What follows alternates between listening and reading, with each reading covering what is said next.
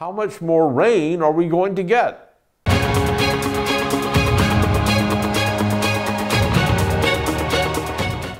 This segment of EAN Local News is brought to you by WM Grocery, located in Heflin, Wedowee, Roanoke, and in Piedmont. From all of us at WM Grocery, Merry Christmas! Hello and welcome to East Alabama Now Local News. I'm Mike Stedham. As expected, it's a rainy evening across East Alabama tonight, with up to 3 inches of precipitation expected in the Anniston, Oxford, and Heflin areas. Earlier today, the National Weather Service predicted that the threat of severe weather should remain south and west of our area, but we will remain under a flash flood watch until Thursday morning. The entire region is expected to receive between 2 and 4 inches of rain overnight, with some isolated areas in danger of getting even larger amounts. Anniston Public Affairs Officer Jackson Hodges says the city is prepared to deal with the possibility of flash flooding on some area roads, and he has these safety tips for all of us to follow during heavy downpours. the first would be make sure that your storm drains are unclogged.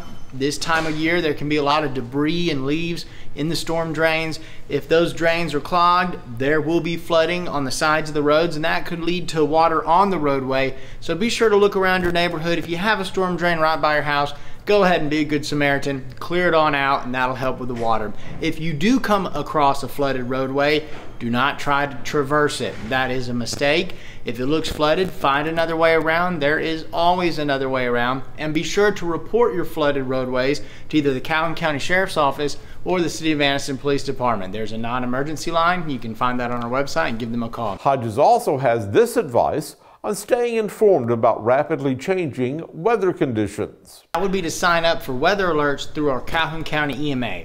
If you go to www.calhounema.org/alerts, you'll be able to sign up for their text alerts, and you'll get handy dandy weather alerts texted right to your phone whenever something's happening or about to happen, or if a situation changes. These are key, they're critical. It's always great to know about a dangerous situation beforehand and right to your phone, because we all have one in our hands nowadays. After the rains will come colder weather, with highs in the 40s and 50s and lows below freezing for the next 10 days. Because this cold air is arriving so close to the Christmas holiday, Anniston officials have decided to keep the city's warming station open for at least the next 2 weeks to accommodate the needs of the city's homeless population. We'll tell you all about those plans when EAN Local News continues. 'Twas the night before family came into my house, and I could feed no one, not even my spouse. I had to think quickly, so I jumped in my car, hoping a solution would not be far. I drove in a panic, thinking my options were slim. Then a calm came over me when I remembered, oh yeah, WM. I pulled in with confidence and nary a fright, knowing deep in my heart WM would make it right.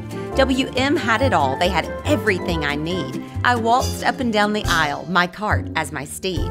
If something was missing or not to be found, no fear, WM employees' knowledge always is sound. Everything was gathered, my list was checked twice, and after checking out I was shocked. Oh my gosh, what a great price. I could finally go home, my crisis averted, and a sigh of relief knowing supper would not be diverted. So if you have to feed your guest and your outlook is grim, just relax, take a deep breath, and hurry on to WM. This segment of EAN Local News is brought to you by Waldrop Manufacturing, metal buildings made right here in Calhoun County. From all of us here at Waldrop Manufacturing, Merry Christmas! The bridge at the First United Methodist Church of Anniston, which the city is using as its warming shelter for its homeless population this year, will open its doors Thursday evening at 5 and will remain open at least until the day after Christmas. While the warming station has already been used a couple of times this year, those sessions have lasted only for a few days at a time. Keeping the facility open continuously for almost 2 weeks presents some special challenges, according to Kyle Bryant, the associate pastor of First United Methodist Church and a member of the city's homelessness task force. It takes a lot of help. It takes our staff working really around the clock, because it's one thing to staff it just for an evening. It's another thing to staff it for an evening and a day. So we have 2 folks here at night, and we'll have folks during the day. It takes Diane Smith, who coordinates our food, working diligently to make sure that they have meals for breakfast and dinner. During the Christmas season, it's particularly challenging because all of our resources are not available, so that may mean that we need to provide lunch and things like that too. So it's a logistical challenge, but it's one that's worthwhile for sure. And Brian says the center would welcome any volunteers who want to help out during this holiday season. Yeah, we would love to have volunteers that just want to drop in or drop by and just spend some time with the folks that are here. And I know it's Christmas season, of course, and so a lot of people are always interested in doing some extra baking. So if you're interested in doing some extra baking and bringing some treats down here, we would certainly be happy to take them. And I'm sure our guests would love to have them.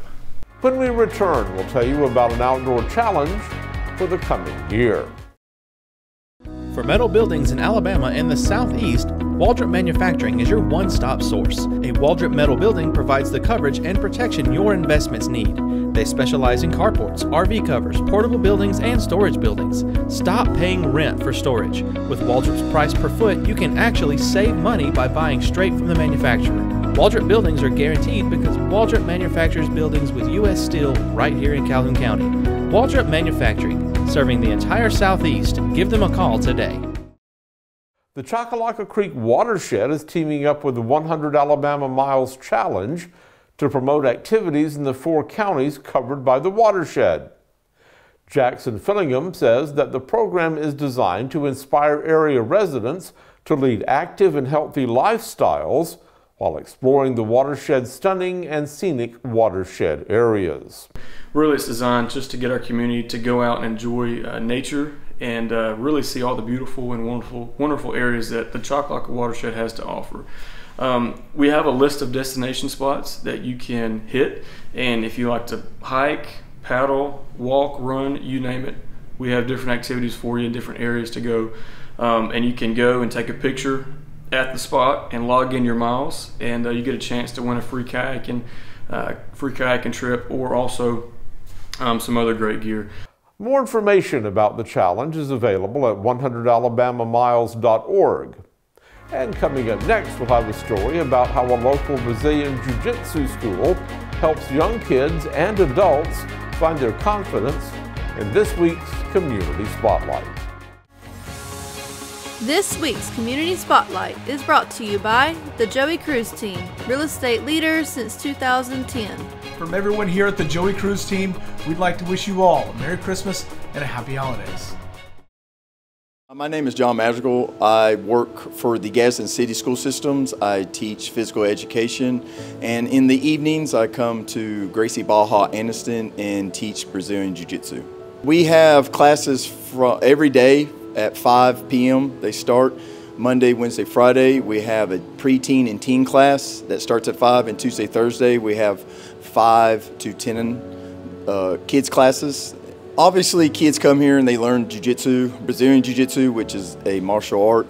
And a lot of kids come here and they're not very confident in themselves. So even if they stay with it or they leave, one thing most kids leave here with is confidence in themselves. A lot of times with a lot of kids, they'll come in, they're very quiet. And I see kids all the time, so that's not uncommon. And then they'll be here for a couple weeks training with us. And we have a big family atmosphere. Like I have one student who's been with me or at our school since he's 9. He's about to be 16, and every child, like, you'll see them open up and they can be real quiet to themselves, and they leave here and it's like a flower that's bloomed. Also, another thing, like when you come to Brazilian Jiu-Jitsu, a lot of people think you just get like to learn a self-defense or a martial art, and you really don't always get that. Like, we have a family atmosphere, and a lot of our students come here and become really good friends. These are some of their best friends who they hang out with. And a lot of people come here. We've had many adult students and children come in and lose a lot of weight. And it's because some of them, like we had a kid He was 17 when he started with us. He's 22 now, and he lost like 60 pounds, and he just by doing jiu-jitsu. And now he's very health conscious. He watches what he eats. He goes and he works out. So jiu-jitsu for adults or kids, it gets them active, and you get to meet new people and be among others like-minded now that you'll learn healthy habits to take with you. My name is Joel Stevens. I've been doing jiu-jitsu for about 7 years now. I started when I was 9, and when I first started, there was probably only about like 3 or 4 people, and I was definitely nervous. It was a new experience, but I was really looking forward to it. On top of learning jiu-jitsu, I've learned how to be more confident in my ability. I've been humbled. I've competed for about as long as I've done jiu-jitsu. I've been in plenty of tournaments, and I think they're a really good experience. They're good for like putting my skills to the test. I'm willing to do many things. I enjoy jiu-jitsu, and I'd like to just take it as far as I can and able to. I feel like ever since I've been here, everybody's been welcoming. They've definitely impacted how I approach situations, how I talk to people. I've definitely opened up as a person, and overall it's just helpful in life. I'm more confident in what I do. I'm more confident in my speech, and how generally as a person I'm better overall.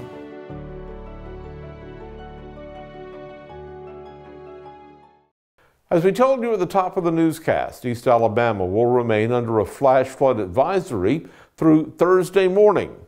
It will be drier and cooler for the next several days, with rain moving back into the forecast by sometime next week. Thanks for watching East Alabama Now Local News. Please keep watching and keep sharing us with your social media, and stay dry.